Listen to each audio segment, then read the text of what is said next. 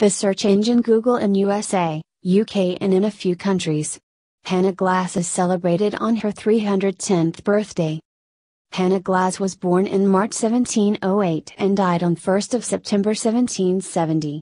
Hannah Glasse was an English cookery writer of the 18th century. Glasse's cookbook was popular not only because it was easy to read, but also because of its massive scope.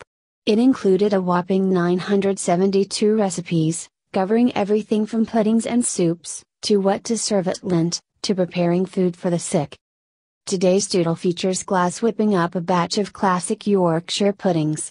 Her recipe for Yorkshire pudding, among many others, is one of the earliest known ever published. If the thought of Yorkshire pudding and gooseberry fool makes your mouth water, you have Hannah Glasse to thank for making these two delectable dishes staples in English cuisine. Born on this day in 1708, Glasse was a pioneering English cook and author of the most popular cookbook of the 18th century.